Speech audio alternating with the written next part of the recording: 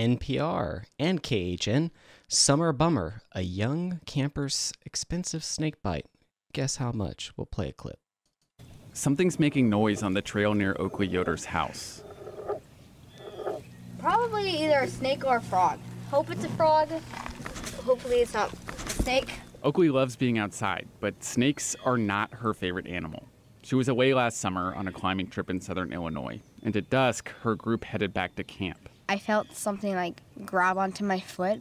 So I think it went in through the side of the toe. That's where the dent right here is. And I thought it was just thorns or glass or something like that. But the pain started to move up her leg. It was a snake bite, probably a copperhead. She told the counselors, and to keep the venom from spreading, they put a tourniquet around her ankle.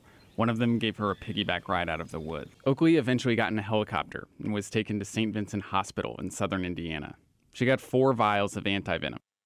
And how much did that cost? I don't know. How much? Well, a big chunk of that, about $55,000, was the air ambulance, which this little girl clearly needed. I mean, this is a big emergency. And we've talked about high air ambulance $55,000 for an air ambulance. prices before on Bill of the Month.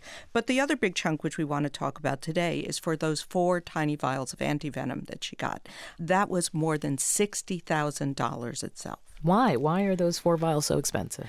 Well, when your kid gets a poisonous snake bite, they'll die without rapid treatment, so you're vulnerable to financial extortion. Look, even with the antivenom, she ended up with signs of early gangrene in her leg. But $60,000? There's 2 reasons why it gets so high. The first is the drug maker in this case had a monopoly on the product. Only one company had the license to sell this antivenom when Oakley got bitten, and the U.S. doesn't regulate drug prices. It's not a particularly high-tech drug. But in our country, the wholesale price was $3,200 per vial at the time. The same or similar drug in Mexico is $100 or $200. What? The second thing That's outrageous. is there's a big hospital market, like booze at a restaurant. The hospital has a captive audience here and can mark up with abandon. And in this case, they did 5 times the wholesale cost. Ay, caramba. So it came out to $142,938. That was the report. That's insane. How much did the family end up paying? They're extremely lucky. They didn't pay anything. You could call it a miracle. They had $0 out of pocket. The camp came in to pay what their insurance didn't. But I would add, the bigger problem is when your insurer and your company jumps in to save you from these extortionate bills, well, the next year the prices for premiums in your company are likely to go up. Yep. Editor's note, in the audio version of this story, reported that the tourniquet was applied to the ankle of the 9-year-old after she was bitten by the venomous snake. The CDC explicitly says applying a tourniquet is not recommended. Instead, seek immediate medical attention and keep the person who was bitten calm and still.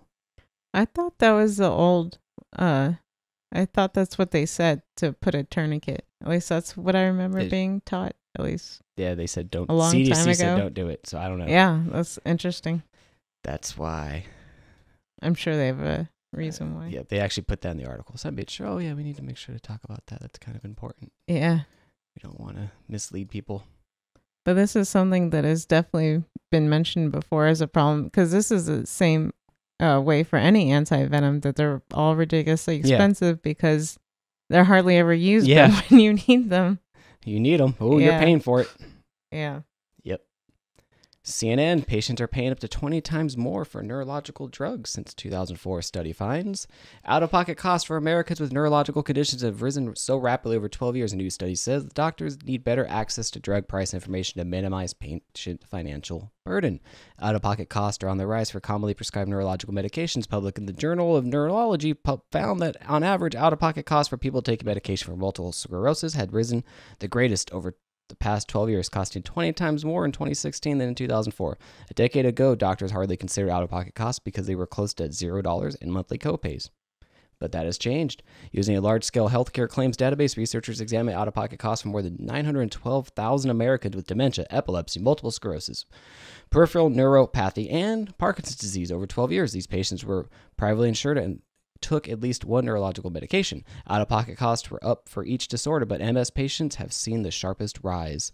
MS medications out-of-pocket costs were $15 a month in 2004, and by 2016, they were $309 a month. In 2016, MS patients in high-deductible plans paid $660 a month, compared with $246 a month for those not in high-deductible plans.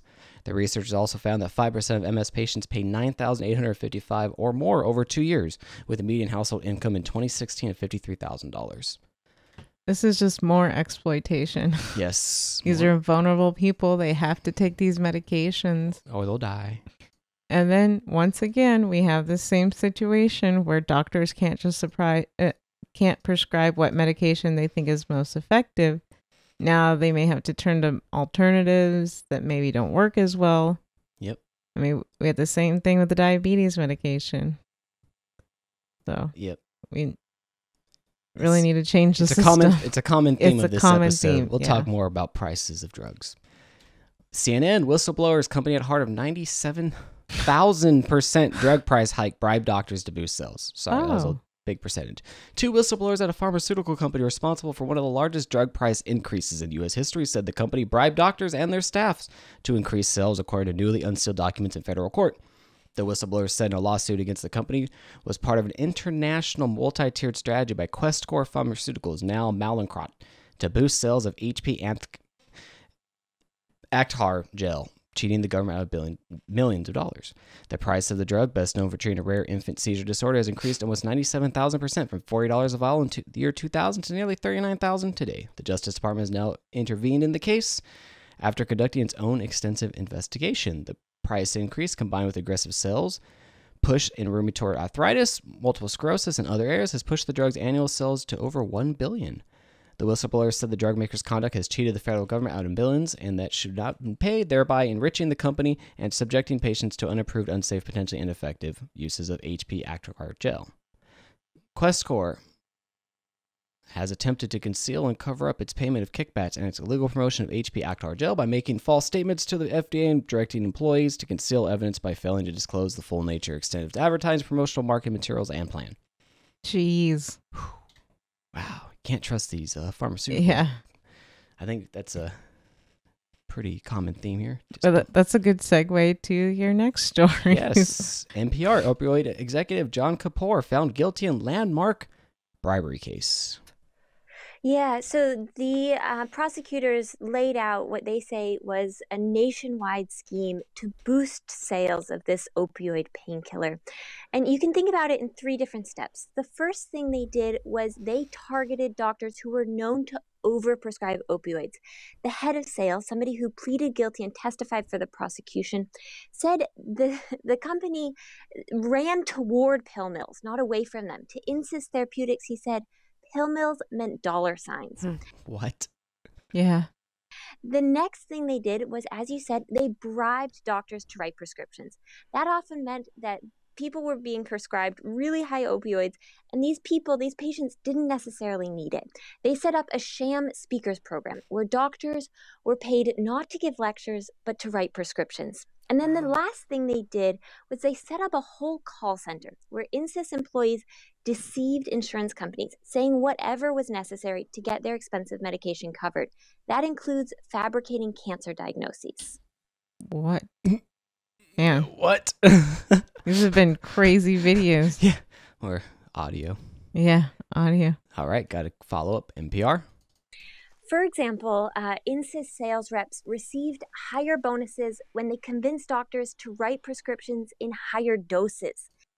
So you're convincing doctors to prescribe something that's not necessarily... And I remember we talked about this, how they were pushing those higher addictive doses. Mm-hmm. The idea was get patients hooked and kind of keep them coming back for more. Mm-hmm. They even made a music video that was shown during the trial about this. Here's a clip. We can come into your office, we can go and bring some lunch, and while your staff is getting fed, we can start discussing substance. Yes, Lord. That is incredible. Clearly, the lengths that they were willing to go to do this. Yeah, and things got even crazier. Okay, things got even crazier. Wait for it. Look, though, I understand the lunches and the checks, but really? This music video? This music video. Who thought of this? Great. They hired a former exotic dancer to be part of their sales team. She was actually one of the defendants who was found guilty yesterday in the trial. Wow. And she gave a lap dance to a doctor to try and convince him to prescribe their opioid medication. What? They hired some... Is anyone surprised, though? She was sealing the deal. Hey, it's all about sex, drugs, and money, right? Yeah, and that's what it is. Closing out this NPR report. Love it. This is a criminal case, not a civil case. Often you see pharmaceutical companies getting in trouble in civil cases. That means big fines. But this criminal case means possible prison time. These executives are facing up to 2 decades behind bars. The other thing to note here is that they were charged with racketeering conspiracy. That means these crimes were systemic. They were conspiring. This was not just a few bad actors. Right. Racketeering was originally designed to go after organized crime. The prosecutors are essentially saying these pharmaceutical executives were like drug lords. Just briefly, Gabriella, is this Jeez. case going to set a precedent? Yes, most likely. This kind of represents an aggressive strategy by the federal government to go after pharmaceutical companies for their role in fueling the opioid epidemic. And experts say that this is likely the beginning of a trend and that this case could be a blueprint for future prosecutions. Yeah, I'm very interested to is see what's going to interesting. happen. It's a criminal case. It's not Very just, interesting. oh, you're going to get fined money. Yeah. It's, you're going to prison. Somebody's going to prison. No one wants to go to It's prison. about damn time. Yeah. HealthyTalkShow.com/support. If you'd like to support the show, it's value for value. If this show has provided you value, please provide value back in whatever form you feel necessary or adequate. HealthyTalkShow.com/support is a link to our PayPal. If you have Amazon Prime, you can give us free money. It's a little complicated. Visit HealthyTalkShow.com/support. You have to link your Amazon Prime to your Twitch account, but you can give us free money every month, $2.50 a month. Believe me, it helps. HealthyTalkShow.com/support. Value for value. CNN. Amid America's opioid crisis, deaths from stimulants are steadily rising. A new report from the CDC shows overdose deaths involving cocaine and psychostimulants such as methamphetamines, MDMA, Ritalin, and caffeine have been steadily rising. In 2017, there were 23,139 overdose deaths involving these drugs, making up nearly a third of the 70,237 fatal overdoses that year, according to the report. Between 2015 and 2016, cocaine-related overdose death rates rose 52%, while psychostimulant-related overdose death rose 33%. From 2016 to 2017, fatal overdose death of both classes of drugs rose by a third. Overdose deaths from these stimulants jumped from 12,000 to 2015 to 17,000 in 2016, increasing 42% in just 1 year. The report evaluated overdose drug data across age, sex, and race across the U.S. Census regions from 2003 to 2017. It also drilled down to evaluate drug use patterns in 34 states in the District of Columbia. The researchers found that the rise in death rates from examined stimulants occurred across all demographic groups as well as in some states. Cocaine-related overdose fatalities remained stable from 2003 to 2006 and then steadily fell by about 11% annually until 2012. They noted that the decline in cocaine-related overdose deaths mirrored the drop in supply and an increase in cost. Interesting. From 2012 to 2017, cocaine-involved deaths have risen 29% annually. Rates of psychostimulant overdose deaths were stable from 2003 to 2010. Between 2010 and 2017, researchers found that psychostimulant-related death rates increased annually by 29%. The researchers also found that opioids were also frequently involved in these fatal overdoses. In 2017, 73% of all cocaine-related overdose deaths involved opioids. In that same year, half of psychostimulant-related overdose fatalities also involved opioid use. Do we see an issue here? So my takeaway. It's not the cocaine. It's not the psychostimulants. Don't mix your opioids with your other drugs. I guess. The cocaine has fentanyl in it. Please spread the word. Please.